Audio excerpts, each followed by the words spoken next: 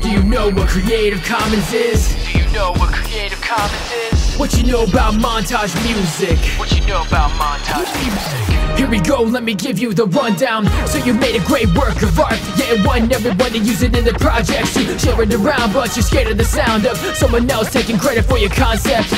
No need to fret, you can copyright it, offer it under Creative Commons. Major label tracks for royalty downloads can't be used, and that's the problem. People can copy, distribute, and remix, use it for the video commercial reasons. You can tell them that they gotta put your name on it. CC promotion is free downloading. Montage music's got your back when you need to use the track and without infringement. Not just that, electronic music. CreativeCommons.org if it sounds confusing.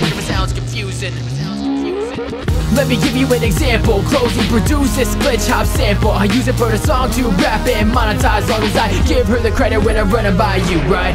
And I get it from Montage Music. Subscribe to hear sick tunes to use in your videos.